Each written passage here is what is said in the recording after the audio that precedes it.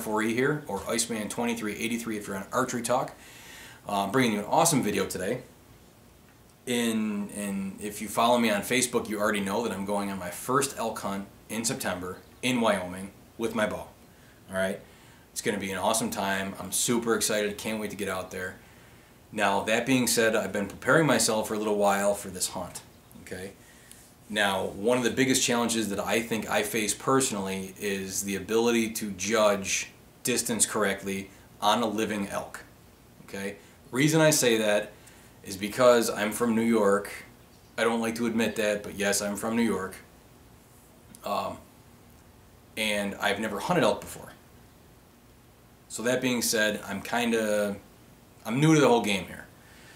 So I came to the conclusion that I'm going to need some sort of life-size elk target. So I started to look. And I looked and I looked and looked and looked and looked. I couldn't find anything. The only thing I found that was close was a 3D elk target, not naming the company, but the size wasn't correct, okay? And it was stupid expensive. It was like $1,600 or $1,700 for this target. And I just, no way is that going to happen. So I found a way, I found a technique, which I'm going to show you in this video, that you can use to make your own life-size targets, okay, of any animal that you want for under 20 bucks. Seriously. This elk target that you are going to see today cost me $17.39 to make.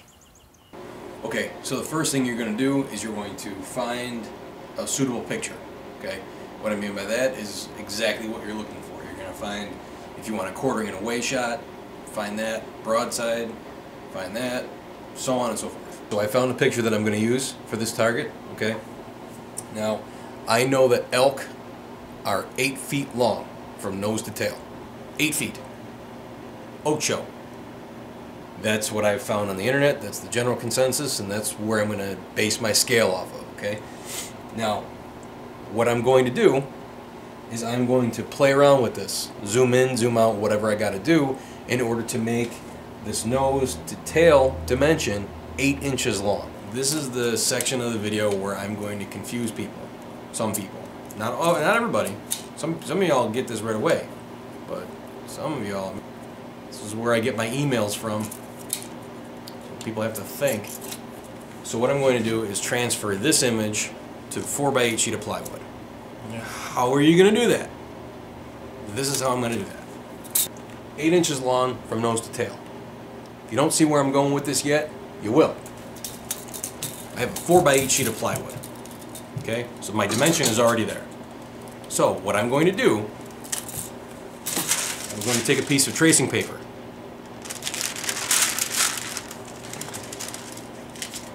Lay it over the image. Then I'm going to take a pencil. And I'm going to trace it lightly on the tracing paper. Okay, I don't need answering any emails from angry neighbors or angry brothers and sisters or angry parents about how you punctured their LCD computer screen with a pencil.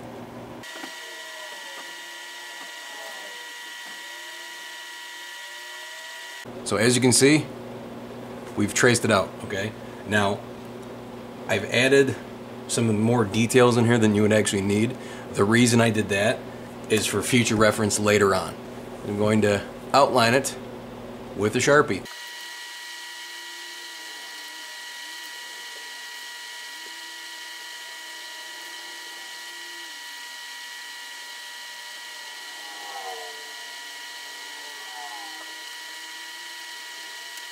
Since you're going to be making this out of plywood, right, this is going to be flimsy, right? So what we're going to do is, instead of having this entire gap without any support from the other sections of the plywood, is I'm just going to extend this tine down to where it's actually touching into the plywood. Okay? And I'm going to do the same thing with this one over here, just for more support. Okay, so this is what we've drawn out right here. So this is going to be the basis of our target. Okay? Now, using tracing paper, what I'm going to do is I'm going to measure out and mark, okay, 4 inches by 8 inches, okay?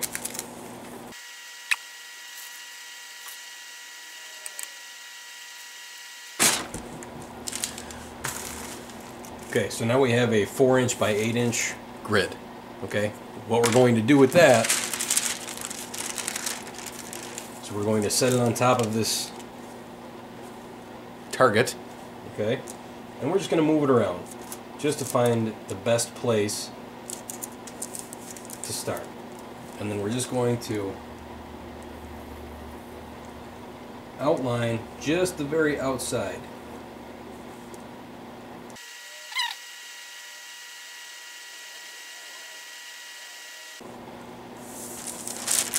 Okay, so we have this.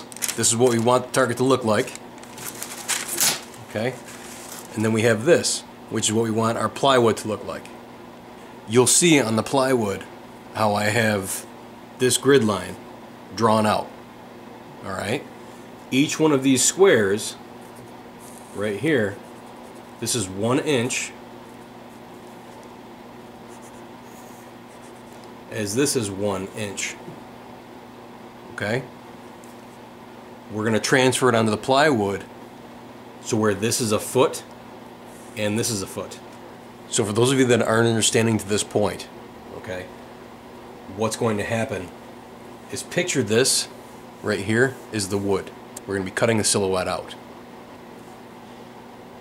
So all we're going to do is we're going to find along these grid lines on the plywood, wherever these lines intersect, we're going to do an about measurement, okay, and we're going to place a dot, and all we're going to do is connect the dots.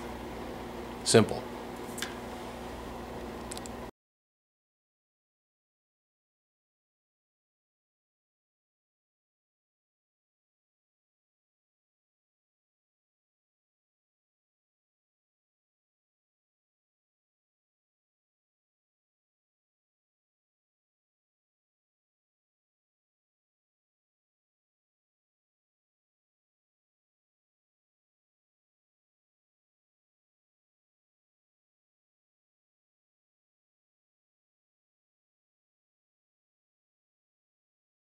All right, so this is what we got. Okay, you know, you're gonna make mistakes. There's no, there's no two ways around that. You're gonna make mistakes. So what the pencil's for, it doesn't matter. Just don't get frustrated.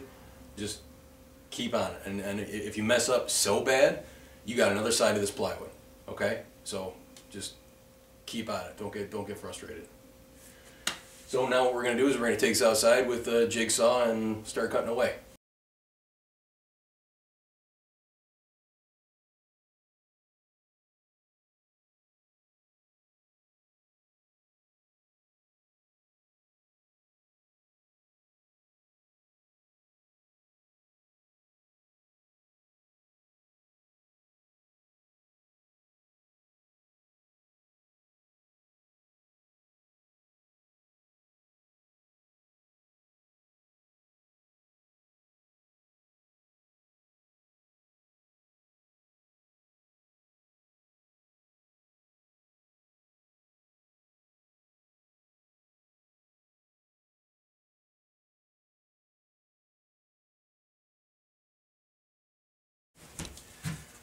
Alright, so here we are.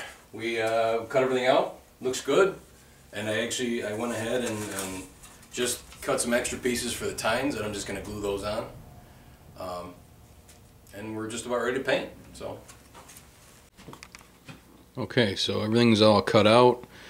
The antlers are all glued up and secured on. I went through and looked at my iPad here and kind of made, references as to where the shoulder was, where the elbow was,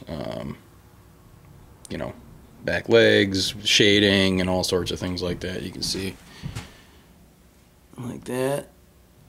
And the only thing left to do right now is go outside and paint it. So let's go do that.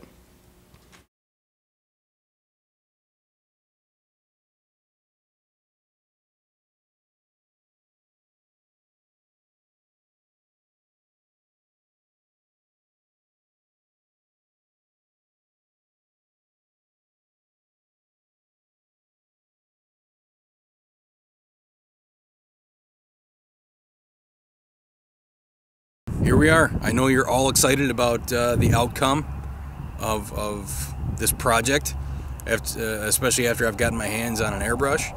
So without further ado, I'm going to show you that.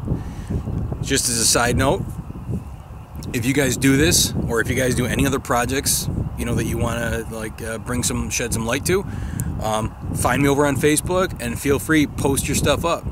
Seriously, like, I don't care. Go ahead, do it. Just don't do anything nasty, because I got kids on there. All right, kids are my fans too. All right, don't do anything that you wouldn't want your kids to see. So, without further ado, this is the end product.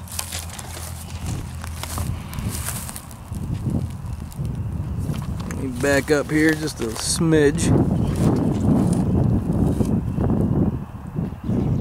You have a life-size animal that you're shooting at, okay? And it's going to help you judge yardage, all right? It's going to help you focus on the area that you need to focus on. So now we're gonna go shoot.